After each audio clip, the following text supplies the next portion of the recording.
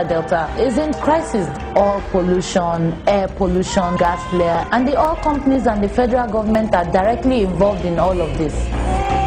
The women of the Niger Delta, they have systematically watched their sons and daughters killed by security forces just to allow the multinationals to take away the oil.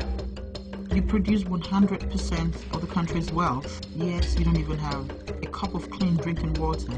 All their waters are polluted. No fish grows there anymore. They are all dead.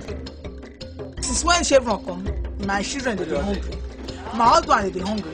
My brother is hungry. They're all the same, but Shell is the leader. Shell operates as a state within a state. Shell is a country all on its own in Nigeria. When this awareness have not come to us, they really cheat us to death, the company. They cheat community to death.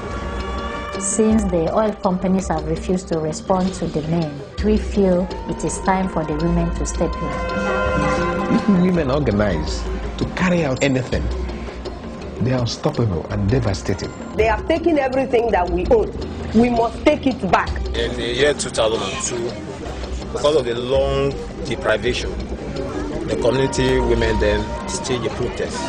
We will not understand the area when we say we drive at before, but now we come to know say no, this thing when they do so safe. And this our town over there, so we get milk and honey for this our town, which is the oil. If anybody goes and says stop the functioning of the flow station, it's daring government. And when you dare government can decide to flush you out by force. We are not living here until the MD of Chevron will come. Even if it takes a year, months, we don't care. We'll be here, this is our land. It's just the equipment that belongs to Chevron. It is taboo in our land for our mothers to say that they will go naked. That means that every means of protest has failed.